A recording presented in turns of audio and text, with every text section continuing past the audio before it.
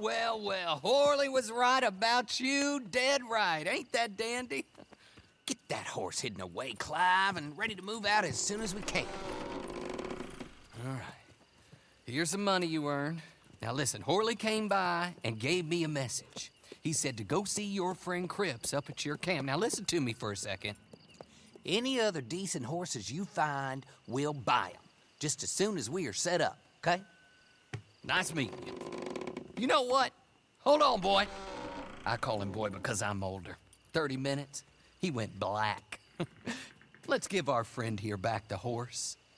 It's yours. A sign of faith and future business. If you want to buy any extras or sundries for the animal, head inside. They've got a lot available. See you soon. Come on, Clive.